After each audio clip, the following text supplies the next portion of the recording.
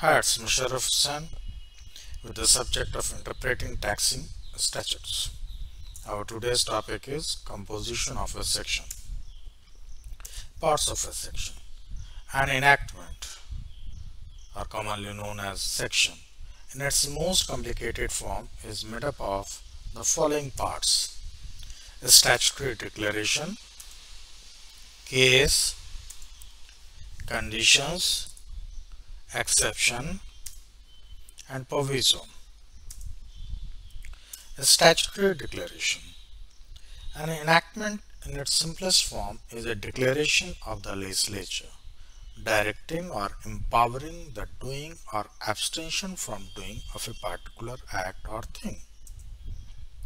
Such an enactment consists of a legal subject and legal predicate.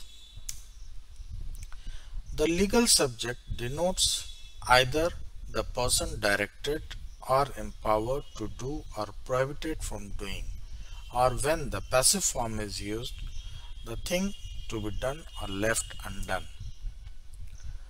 The legal predicate expresses what the person is to do or leave undone, or when the passive form is used, what is enacted with respect to the thing to be done or to be left undone.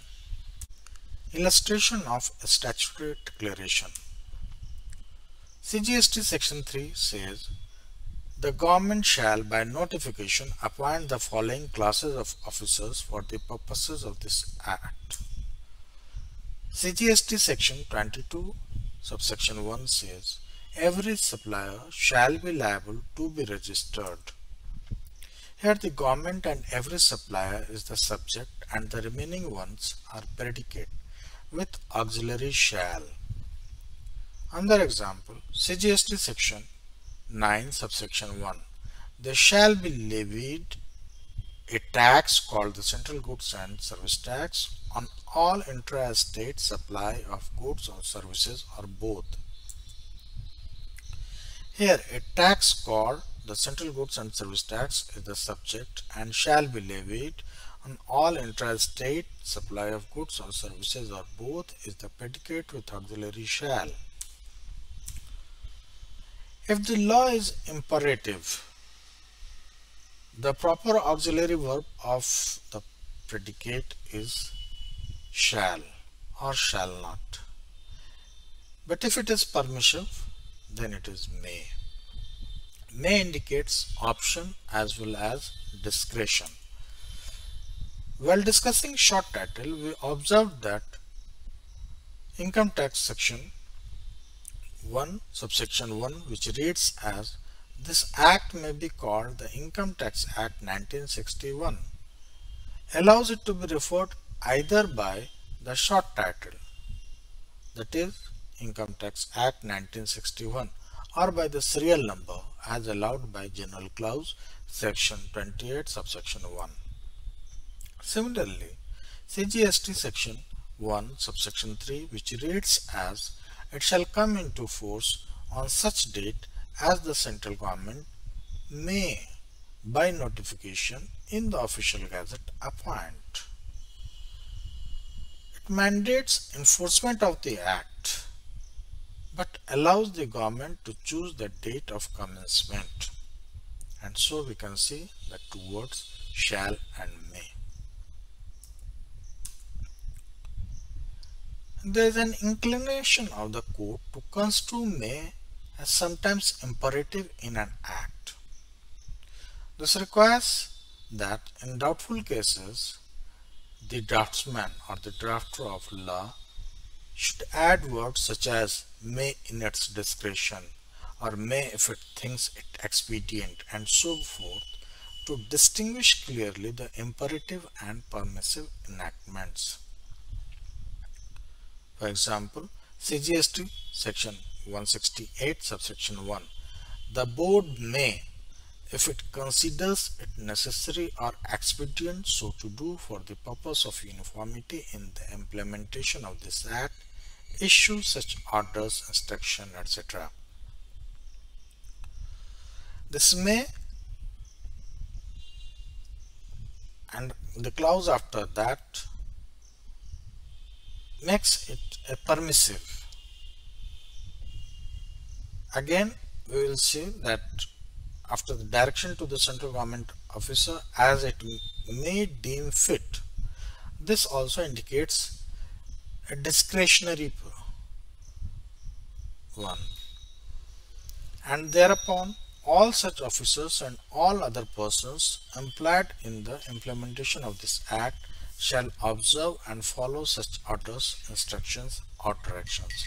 The shall here we can simply say that it is imperative in sense. Now, qualifying phrase. We often see words such as notwithstanding anything contained in the act or in any other act or in section. This is used to make that rule in which it is qualifying an overriding one. A section with this phrase is called non-obstante clause.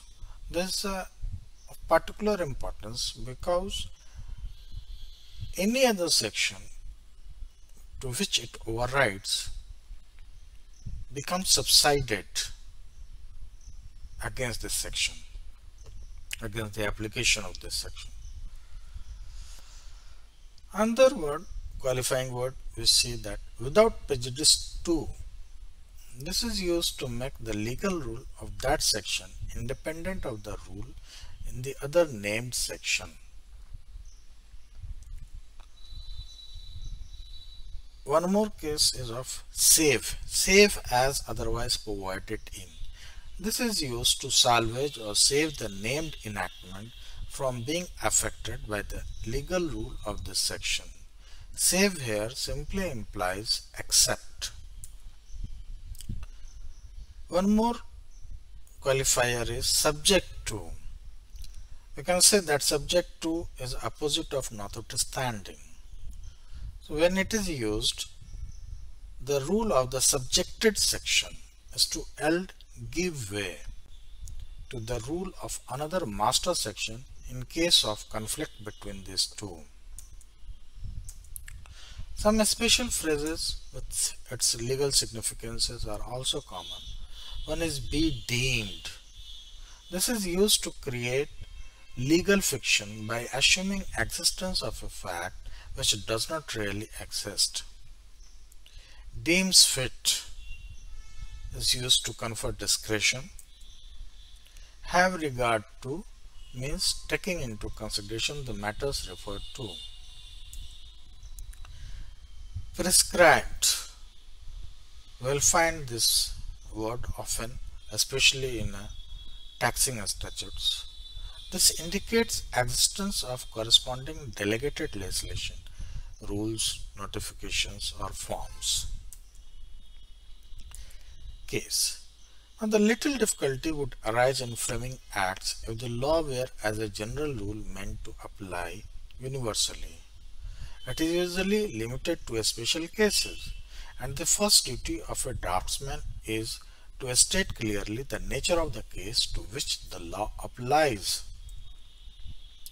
Case may be introduced in the section with words such as in case of, in the event of, where, when, if, etc. with the indicative.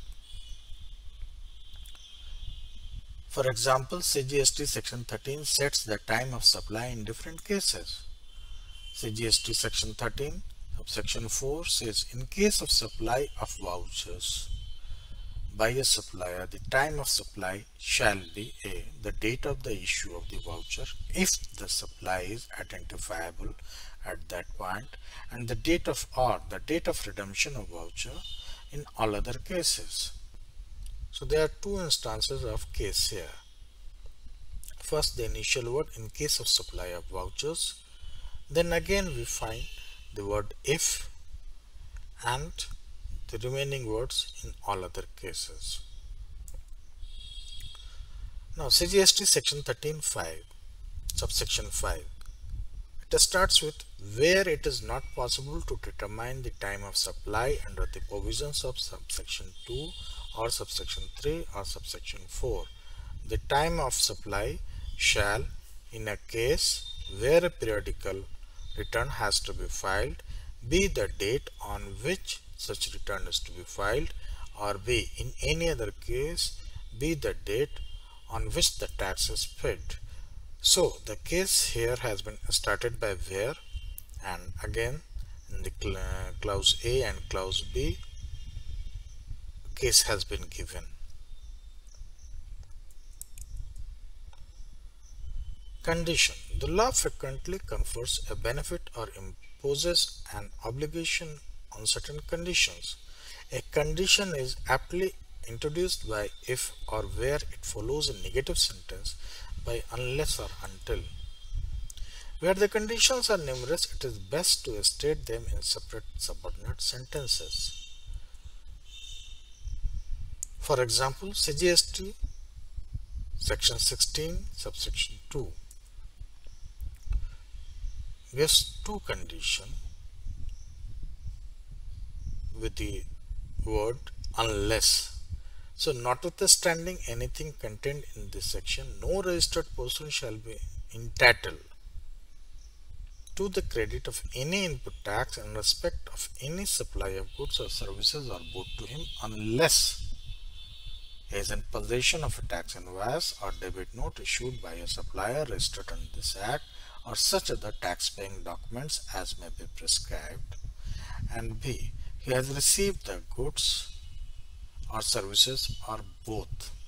So these are the two conditions for availing of input tax credit as provided in CGST section 16 subsection 2.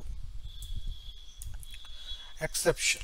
The word except may generally be used in introducing exceptions, that is to restrain to the legal rules to particular cases.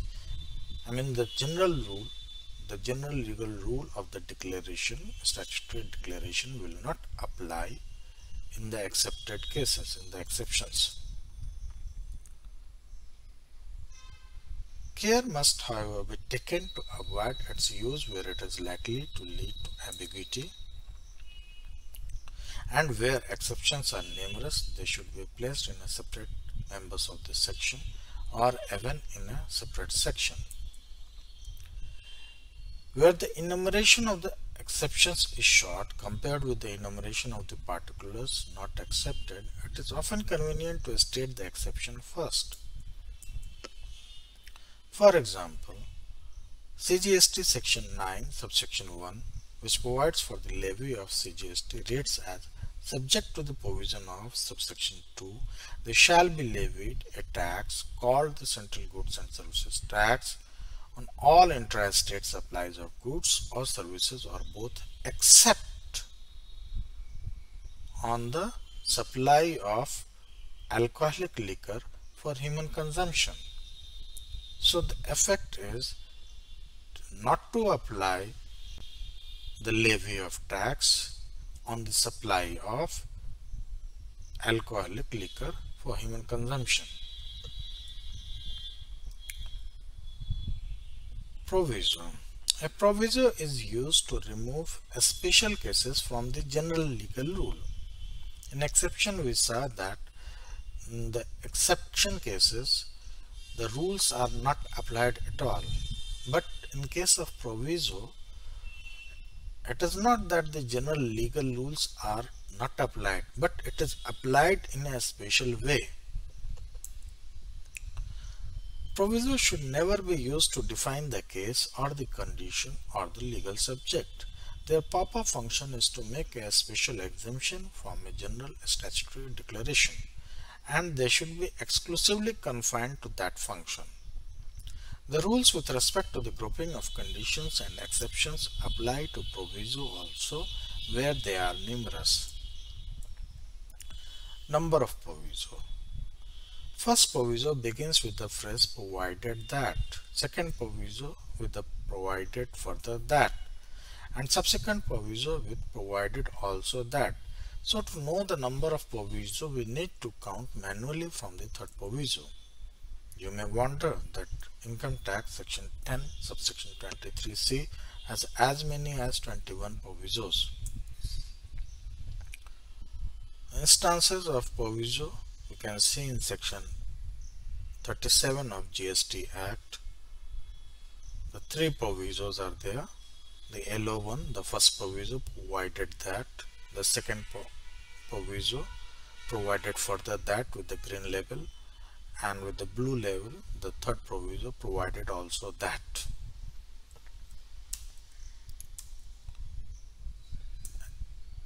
An explanation is appended to a section to explain the meaning of words contained in the section. The scope of an explanation may be delimited, fixed by adding expressions such as for the purpose of this act. For example, one can refer CGST section 15. Then for the purpose of this chapter, we can refer CGST section 94. Then for the purpose of this section, one can refer CGST section 14. And for the purpose of this subsection, one can refer CGST section 15 subsection 2, or for the purpose of this clause one can refer CGST section 16 subsection 2 and clause B. An illustration or example is appended to a section to help to elucidate the legal rules of that section.